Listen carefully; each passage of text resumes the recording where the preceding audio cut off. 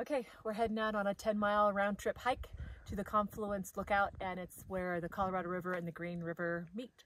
So we'll see you at the end.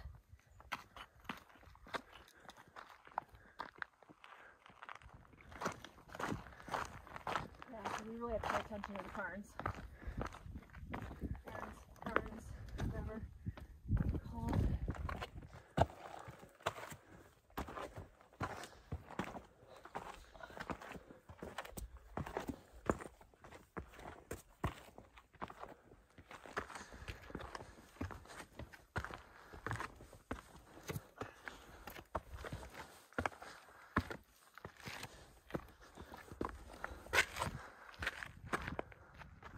I think this is the way.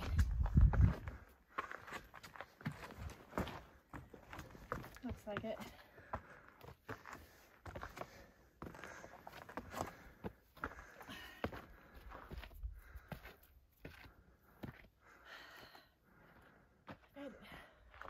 Oh, it's beautiful up here.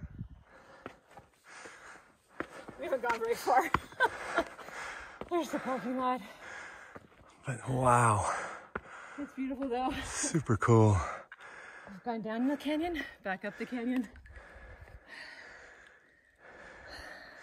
And it looks like we go through this hole right up here.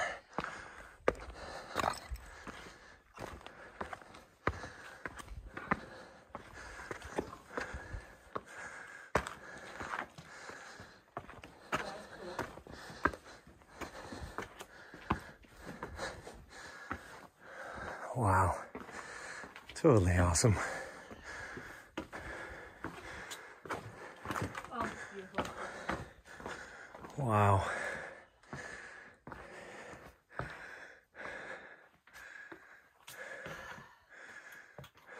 This is beautiful.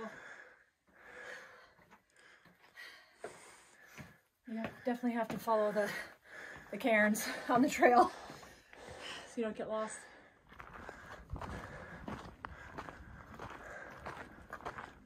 A little ladder going up.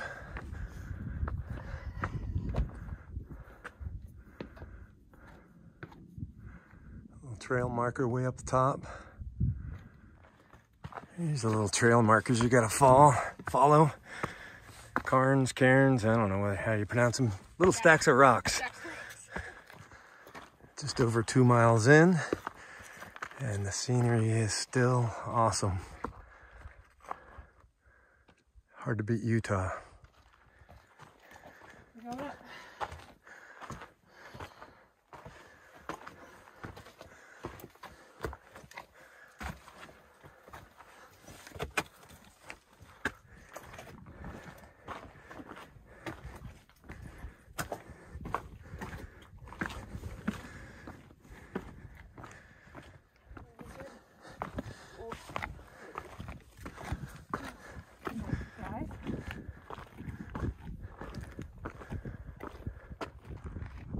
These colors and textures are just incredible.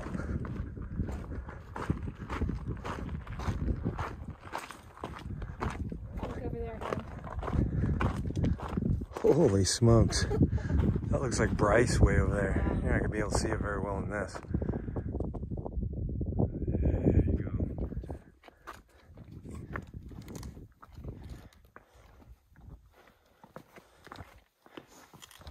Slightly treacherous.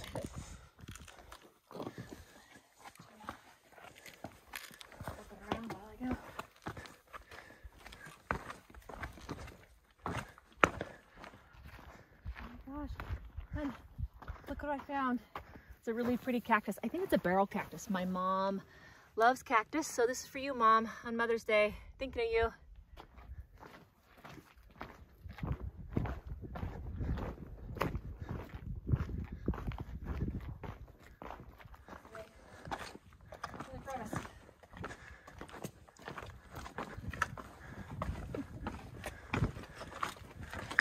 Now we're going down.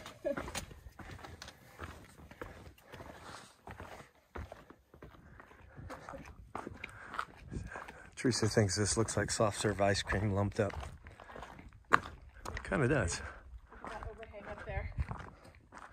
Look how beautiful it is over there. ways off, but it sure is pretty. Okay, here's another cactus.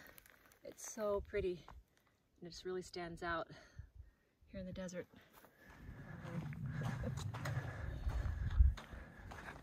All right, we're a little over 4 miles in, and the hiking trail combines with an off-road trail.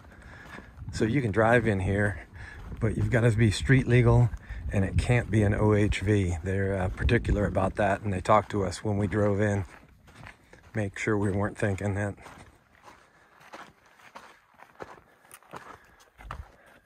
Half more mile. I think we're getting close. Yep, I think that rock outcropping over there.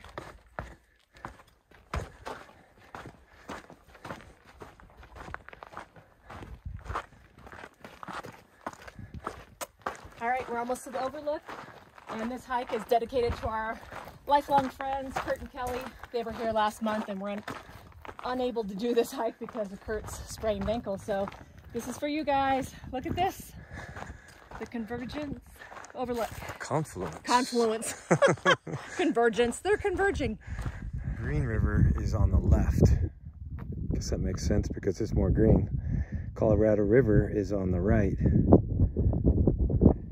And downstream, it's just the Colorado River. All right, we're about 3/4 of a mile back to the trailhead. Teresa's desperately in need of a hat sponsor. I'm trying to cover my neck and my ears.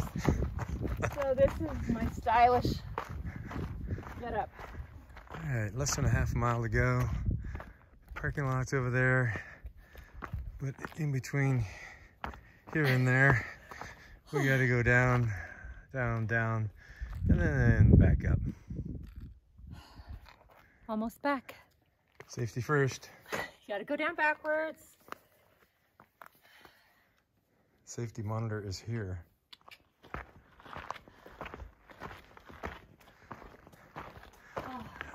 Shade feels good. Nice shady area. Oh, it feels great in here.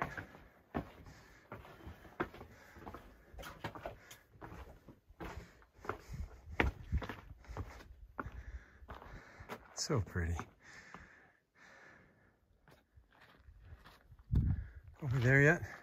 Almost. My watch says 10.2 miles and it's only supposed to be 10 miles, so I think we're almost there, and we ran out of water at mile 9.2, so whoopsie. Yeah, bring more water. Bring more water.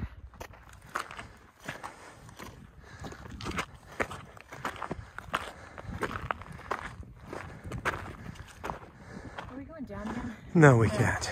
Up here? The truck's right up here. I thought we were going down again. I was like, no. Almost back. All right, we made it. It's a great hike. Lots of cool stuff to see. And it's actually 10.35 miles, and it took us 4 hours and 25 minutes. Not bad. Ready for some water. Yeah. Well, and one of the neat things about it is we saw a total of 7 people today on the trail. And it's a Sunday.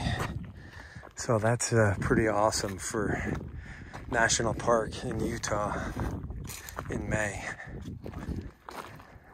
Awesome trail though, highly recommended. All right, back at the truck. We're gonna head to Moab. Longest hike on this cross-country trip, and we desperately needed it.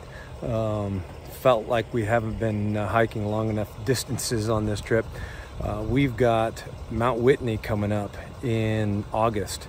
It's 22 miles, and we just did 10, and it felt like a lot. So we got to get home and get training because we have a lot of work to do.